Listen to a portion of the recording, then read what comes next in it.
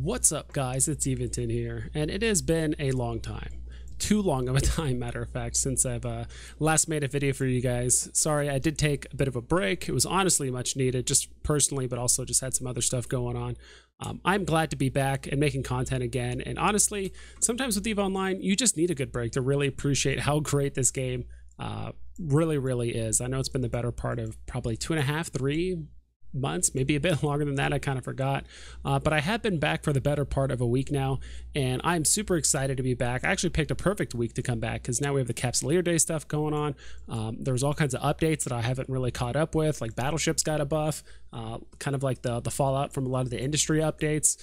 And on top of that, of course, the fan fest that's been happening on CCP, which had a ton of information. I haven't even caught up with all of it, but I'm gonna kind of go back just to my back to my roots, doing a little bit of PvE content before I start getting really back into the swing of things, doing some PvP out in wormhole space, as well as some other aspects that I just enjoy doing in EVE Online in general. So I did watch a couple other content creators do these sites. Sorry, I got to close a few of these windows. These are just windows. There's just a habit that I have a ton of these windows up at the same time because I'm usually doing wormhole PvPing and flying around and stuff like that. But it seems like the Drake does really well. So I did do the Cyclone not too long ago, and that one did all right, but it seemed really slow. The amount of damage output seemed to be a little bit on the low end. So what we're actually trying this time around is the Drake Navy issue, which I know is very much overkill for these sites, but I do want to come out eventually with some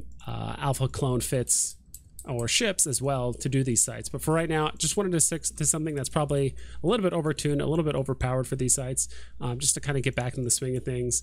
Right now I'm using the Drake Navy issue. I'll also link the Cyclone fit that I used prior, but I'll also show you guys the current Drake Navy fit that I'm using as well. So using a shield command burst, got 3 large shield extenders as well as the shield recharger, multi-spec, target painter, and you can see the low slots also putting in some defense core shield purgers as well. So really like this layout. It's honestly like pretty AFK friendly. Like I said before, I do think the tank on these sites are a bit overtuned, at least for the high sec stuff. I haven't done any of the low sec, which is pretty typical for CCP to make those the most difficult sites to actually do. But right now I pretty much just started using the cheapest ammo possible, which is just Caldari Navy Inferno heavy missile ammo, as well as just like the Rage for the most part. So yeah, these sites, I've actually done quite a few of these so far. This is the fit that I've been actually enjoy doing the most.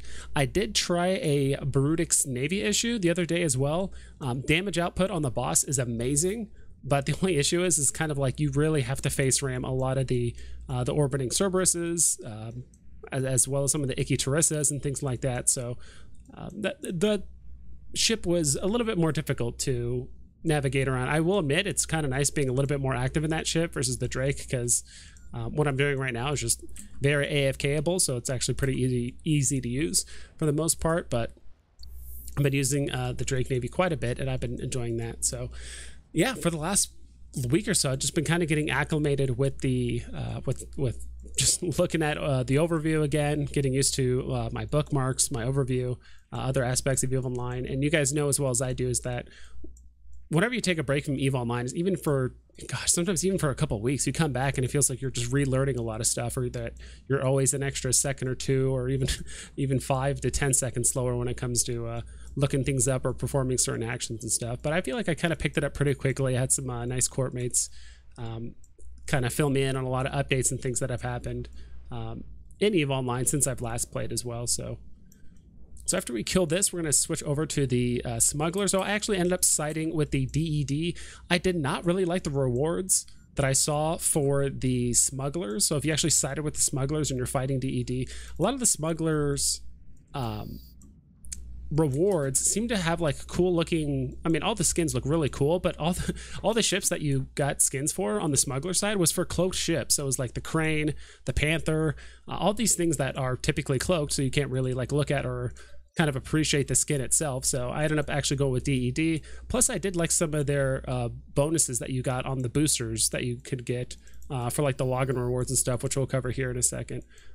Now on a room like this, typically even though the Serbs do a lot of damage, I typically lock up the trig ships first. So I usually start with the Draugr or the Icky Trissa and work my way down, because if you do leave that Draugr or that Icky alone for a long period of time, that damage that starts ramping will start performing at like cruiser or even battle cruiser levels of damage. So I actually typically like taking out the Draugrs as well as the Icky Trissas first, and then I take out usually the Serbs shortly after.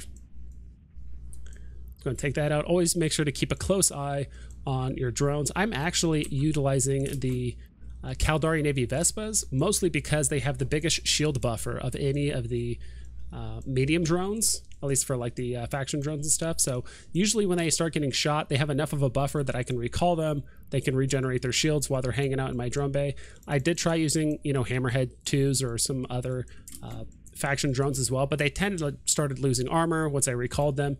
You know, in the Drake Navy and even the Brutix Navy, they don't have a massive drone base. So when you lose a couple drones here and there, before you know it, sometimes after about 6 or 7 sites, I noticed I had half of as many drones as I did, and I didn't even have enough drones to fill up my my bay. So after a while, I had to either restock, or sometimes I would actually buy a couple extra drones, put them in my cargo, and then after I lost those drones, I would dock up, re-put those drones into my drone bay, and then undock again. So yeah, so make sure you just keep a close eye on your Vespas. You could typically find out if a ship is targeting your drones if they have a yellow box, kind of like we see here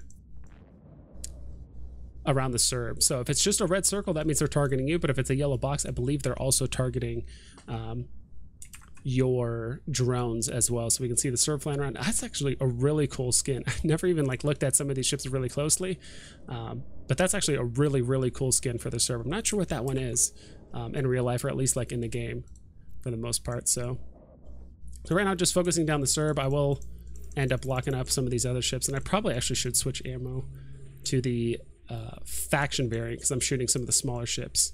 Using the rage ammo isn't ideal for some of the bigger ships, but using rage on the little stuff is not ideal either. So I'm just going to take these down. Honestly, at this point, if I really wanted to, I could probably just AFK my drones, just occasionally target paint the frigate that they are locking up as well.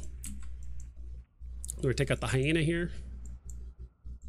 So again, at this point, I don't think any of these frigates can even do enough damage to take down my Caldari Navy Vespa. So again, I could probably just AFK this for the most part, but I do want to kind of speed this up as we're running this site. And that was actually one thing I did want to show you guys, which was the rewards. So again, these scan booster rewards and stuff like that are kind of cool, but I really like these armor boosters as well as the turrets. Scan boosters, but there's this apprehension one which seemed really interesting. Warp scrambler range 8%.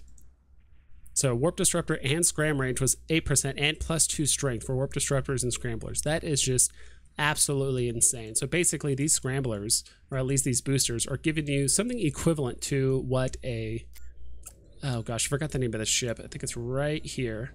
The Mollusk Navy issue. So as you can see, that miscellaneous bonus is a +2 scramble strength to all warp scramblers.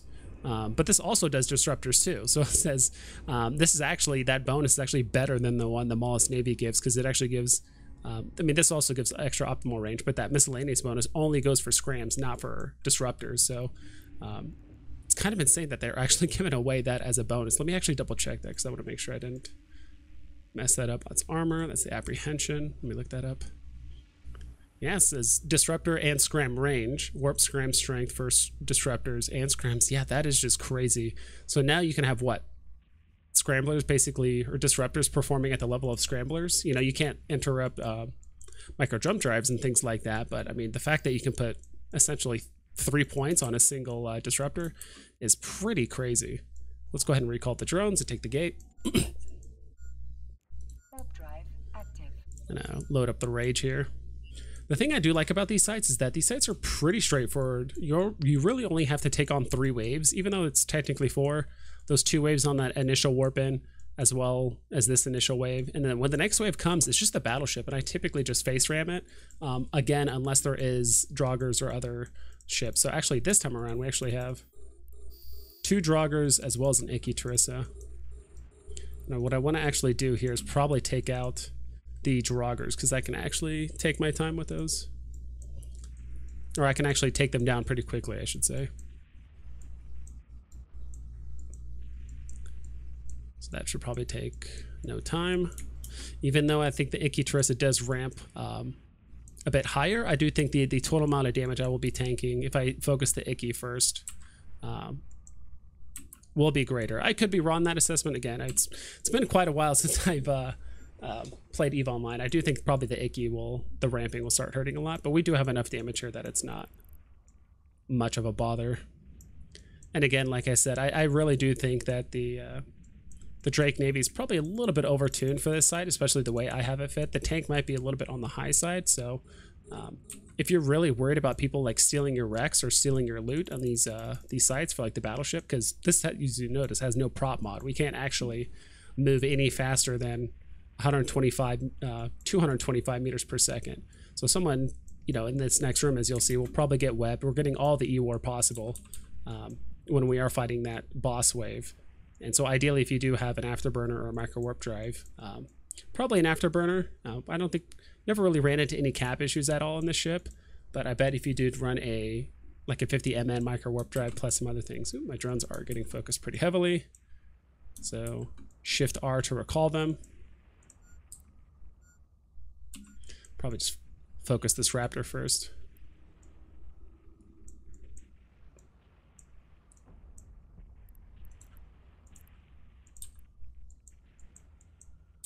And probably go for the Serb here. And the other thing you do want to do is actually reload. So I've noticed that right now the boss wave isn't going to spawn, but if I do kill this Serb, and the boss wave is going to start warping in at that point. I actually don't need to even finish off this last frigate.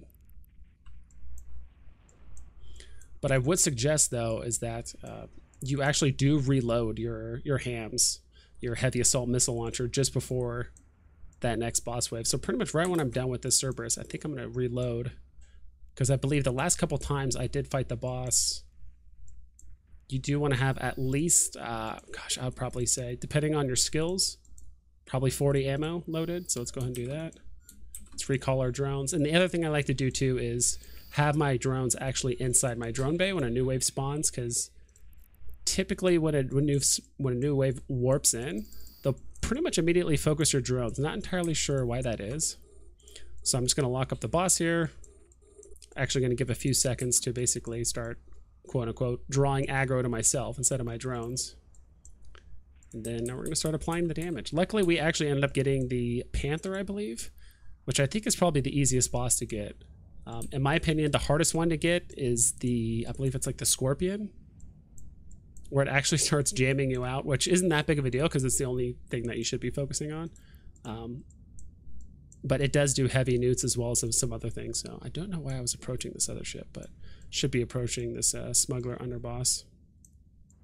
So as you can see at this point, we're taking all the E-War. We're getting disrupted, we're getting webbed, we're getting target painted, we're getting neuted, we're taking it all. But as you can see, the cap seems fine. I don't think we've even got below 50% shields this entire time. But again, this is probably one of the easier bosses in my opinion.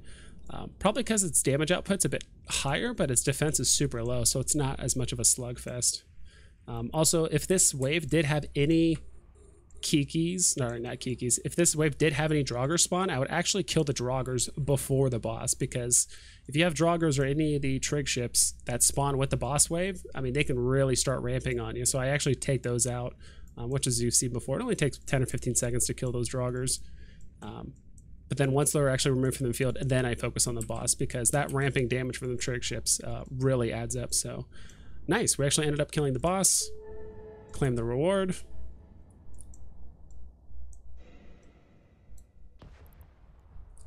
We really didn't get much here, but that smuggler blockade booster here is actually really interesting. It gives you stasis weapon resistance. Didn't even know that was a stat, to be quite honest, that you're like resisting webs. I guess you are 4% faster if you are getting webbed by something. So if you, let's say it's a 50% web, does it only affect you 44%, or I should say 46% instead? It's kind of interesting. And this immunity to cargo scanners thing, that's super interesting as well, because that is actually the same effect as the blockade runners that they get, which arguably, I mean, it helps in some instances. I mean, usually you're cloaked, so usually you're hard to lock and scan anyway.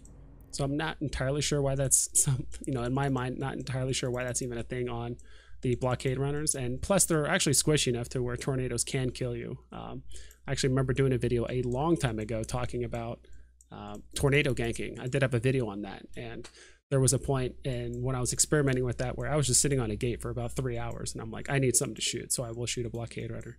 But anyway, yeah, that was just a long random tangent. I think it's not a typical Eventon EVE Online video unless I go on a tangent on a completely unrelated topic. But yeah, I am back, guys. I do want to keep making content. I'm super excited for the Capsuleer update and the rest of what 2022 holds for us in EVE Online. So yeah, that's pretty much it. Hope you guys take care, and I'll catch you guys next time.